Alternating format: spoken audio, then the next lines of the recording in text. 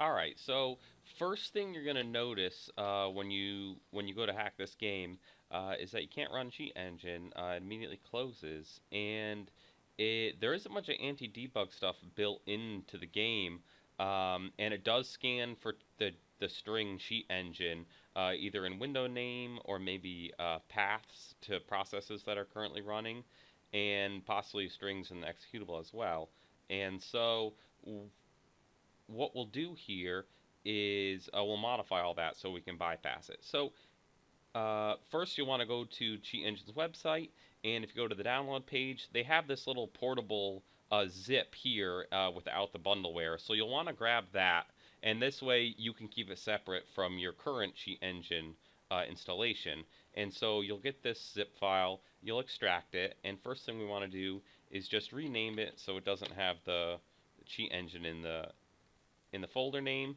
Open this up, you'll see cheatengine.exe, and this is basically just a stub that then opens the correct version.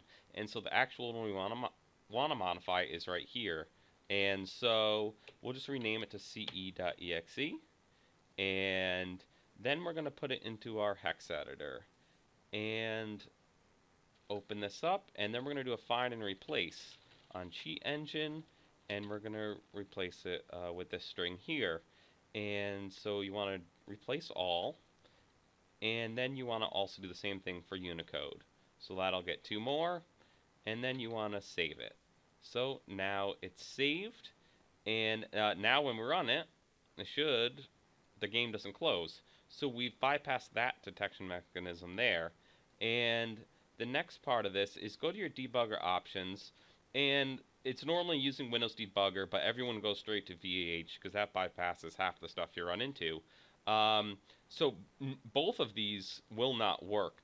When you use VEH Debugger, it gives you it could not initialize the VEH functionality from the VEH DLL that Cheat Engine has. And so these breakpoints as well, none of those are going to work either. So we're only left with DBVM, which is something that Darkbyte's kernel mode driver uses. So we're going to set that to work. And if you go to help and then about, you'll see that your system does support DBVM. And if you were to click on that, it would then load the driver and it would start working.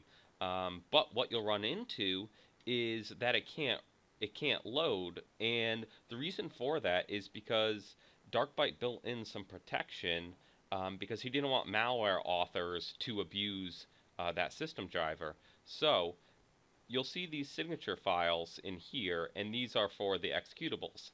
And so the kernel mode driver cannot talk to the cheat engine executable that is not signed by Darkbyte himself. So there's not much you can do there. What you can do is compile your own DBK64, and then you can load it as an unsigned driver. So I've already went ahead and I've done that. I've compiled my own unsigned version of this just by using his GitHub and a few other things. And if you go, I'll link in the description the download, the thread with the downloads. It will include the cheat engine that's been modified already, and then the DBK x64 system driver. So you'll just go into your C folder, you will paste it in. First we want to close this. Paste. We're going to replace the file. Just in case that kernel mode driver has been loaded, we're going to unload it, and that utility is right there for you. So now it's unloaded. So now we can go up and reopen Cheat Engine. And now with some luck, now before we enable it, you do need to reboot the computer and disable driver signature enforcement. And so you do, depending on what OS you have, there's two different ways. Basically, with Windows 10, you will hold the shift button when you do a restart, and it will give you the option. You'll basically go to troubleshoot, advanced options, and then startup settings, and then you'll see the driver signature enforcement. And with Windows 7, you just restart and hit F8 to get to the advanced boot options. So once you're in, then you can hit the button and it'll work. So there's no permanent way to disable driver enforcement on Windows 10. That's easy. So basically just do this every time you need it. When we click this, it will work. You see it wants to load. Do you want to run? Yes, we do. Your system is now running. So this is awesome. So now let's attach to the game. And here it is. And Microsoft's going to give you this nice message. Windows blocked the installation of the driver. I think that just might be a glitch, because this was working earlier. Yeah, so this just appears to be a weird glitch here. So basically, in the memory viewer, we want to debug and we want to go to break. And so this lists all the threads that are currently running. Let's pick one down here and see if we can't get a break to occur. Alright, so let's put a breakpoint, and it actually works, which is awesome. So there was no other way to do this that I could figure out. This was the easiest way. So as you can see, it does work. We can step through the code just like that. And pretty cool. We did it.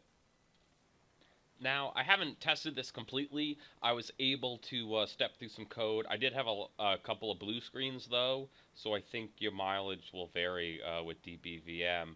And, hey, if you like the video, please like, subscribe, share it to your friends. Check us out, guideattacking.com, and definitely check us out on the Discord, too. discord.gg/guideattacking. Take it easy.